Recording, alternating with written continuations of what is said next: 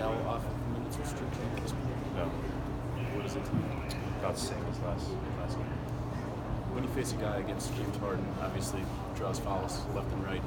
What are the challenges? What do you guys need to do to try to prevent him from getting to the line as much as he does?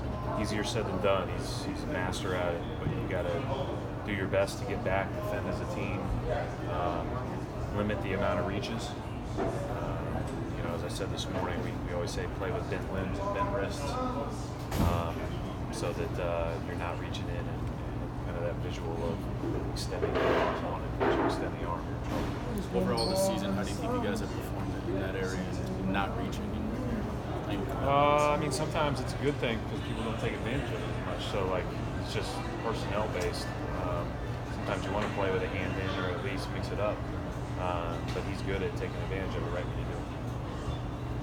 I know it's kind of impossible to stop James, but is Marcus kind of maybe uniquely suited to guarding him, given his kind of combination of size and strength at that spot? We got a lot of different guys that'll guard him tonight. I don't think this is a one guy guards a guy night. I mean, he can pick guards up. He can make it tough. I think it's important to play without fouling. And so we'll have a number of guys do that. But Marcus is a really good defender who probably should have been on all defensive teams before and for whatever reason has not been. So maybe if everybody could write a little blurb for him, I think that'd be nice, because he should be on it every year. He's a great defender. Mike D'Antoni was... How do you defend a team that, they go three crazy? You already get upset when you guys leave Reading unguarded, but when you keep all five guys, including Capella, shoots threes.